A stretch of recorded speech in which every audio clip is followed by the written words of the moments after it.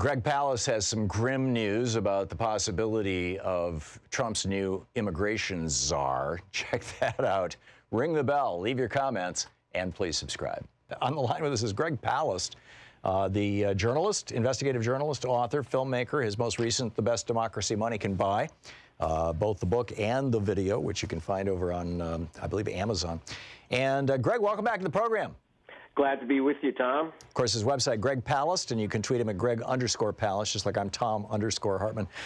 Greg, give me an update on Kris Kobach's interstate Crosscheck program. I'm seeing, or I'm hearing rumors that it's on the edge of collapse. In fact, I think I retweeted your comment to that effect this morning. Yes, indeed. And how Kris might be reinventing himself. Good news. That's a hint of what's to come. Interstate Crosscheck is the basically racist purge program created by white supremacist, and I use that word advisedly, Kris Kobach, the guy who lost the governorship of Kansas as he was Secretary of State.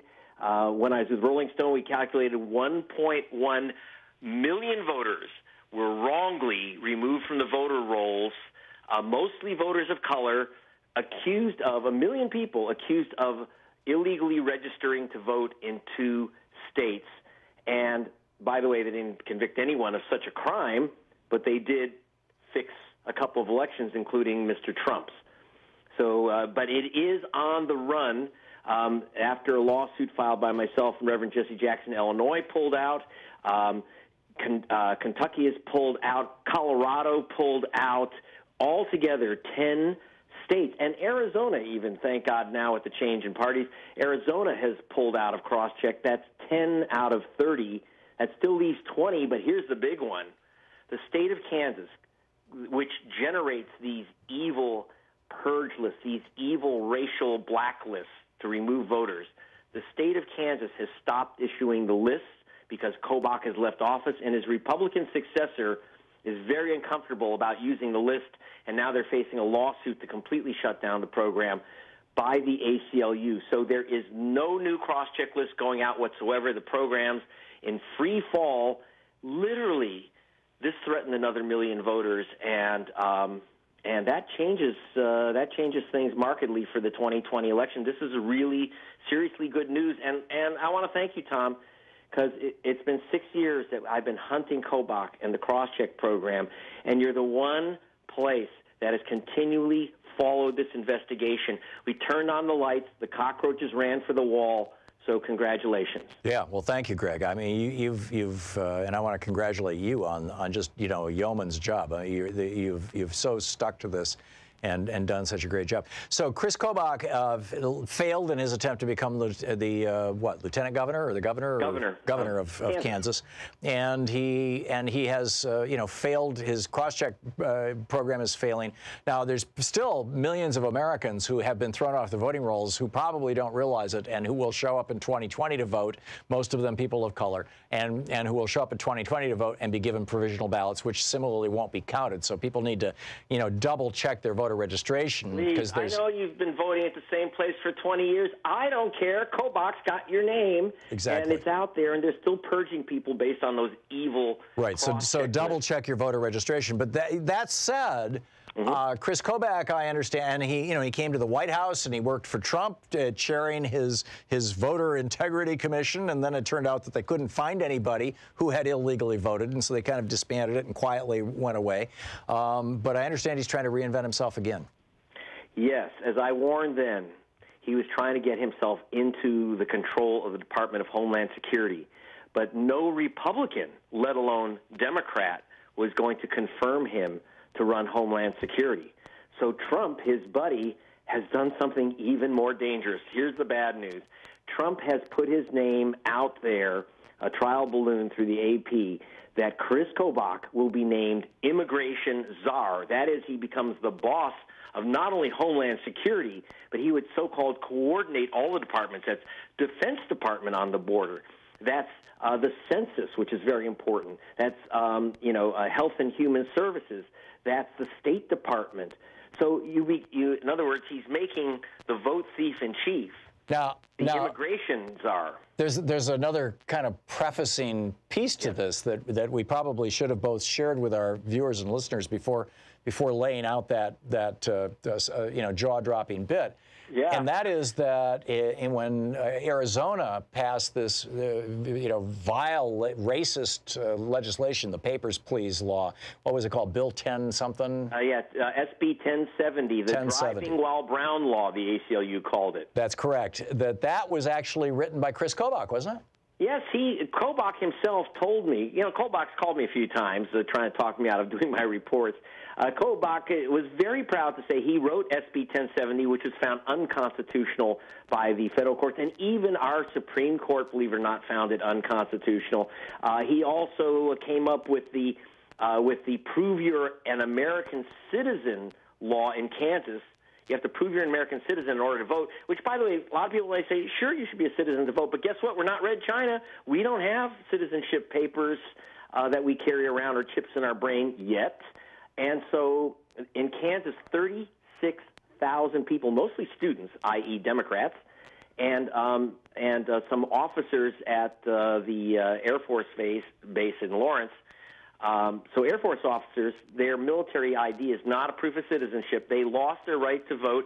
That was found unconstitutional as well. And by the way, not one of the 36,000 people who lost their vote, not one, Kobach admits, was an alien voter. Not one. Wow. But again, this is dangerous. And guess what? He was the guy behind the census, the Commerce Department Census Division, adding the question about are you an alien in your household, and do you have aliens in your household, adding that question to the census, which is why this new position is super dangerous if he gets it.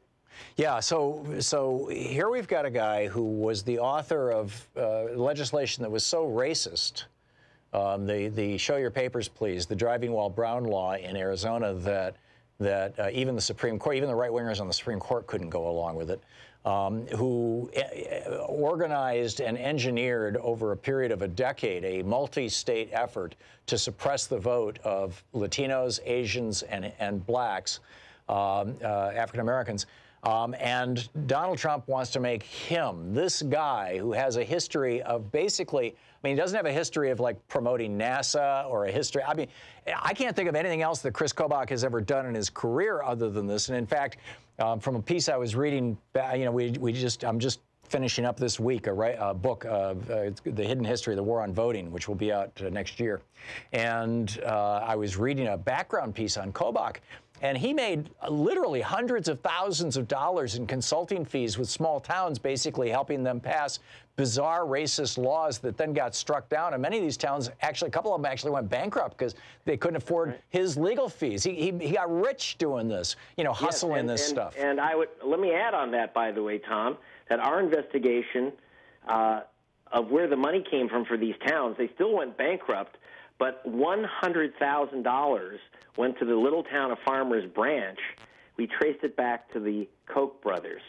So, you know, he's Kansas, and that's the base of the Koch brothers, as you know. Yeah. So he's a Koch creature, plus he's also the guy who while he was Secretary of State, he was also a counsel for an organization called FAIR, whose founder says its purpose is to maintain a European American majority in the U.S., a European majority. So what does that mean? Wow.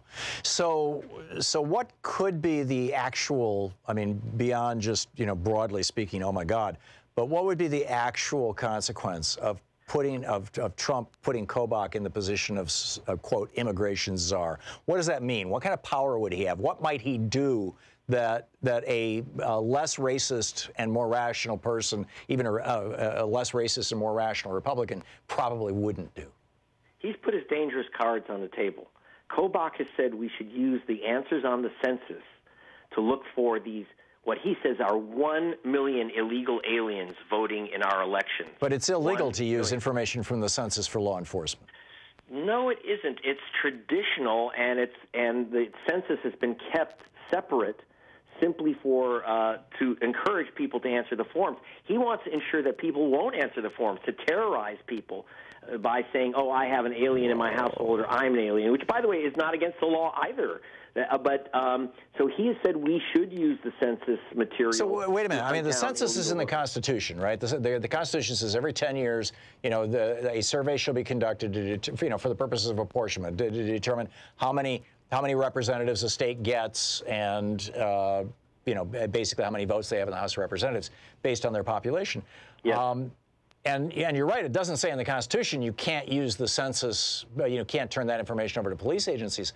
But you're saying this was just tradition? There's never been legislation passed saying that the census has to be... No, there's very little restriction. And also, don't forget that if Kochbach calls this a national security matter, remember, it's Homeland Security is also involved, that this is a matter of protecting our borders. We have an emergency, according to our president, who can issue an executive order to dip into those census figures, and Kochbach has been upfront about doing that. He's also been upfront on, for example, pushing a national proof of citizenship law that would require you to prove you're a citizen in order to vote.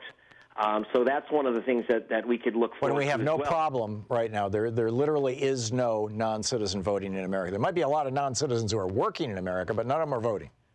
Well, that's right, because you get, by the way, the Republicans accused 181,000 citizens of Florida of being, quote, potential illegal aliens. They started removing them from the voter rolls by the thousands, sent out thousands of notices that you lose your vote unless you take off a day of work and appear in court and prove you're a citizen. And this went out, obviously, to Hispanic voters overwhelmingly. Out of the 181,000 people terrorized into either giving up their vote or fearing registration or being stopped from registration or being purged, they found one single alien voter, a Republican-registered Austrian.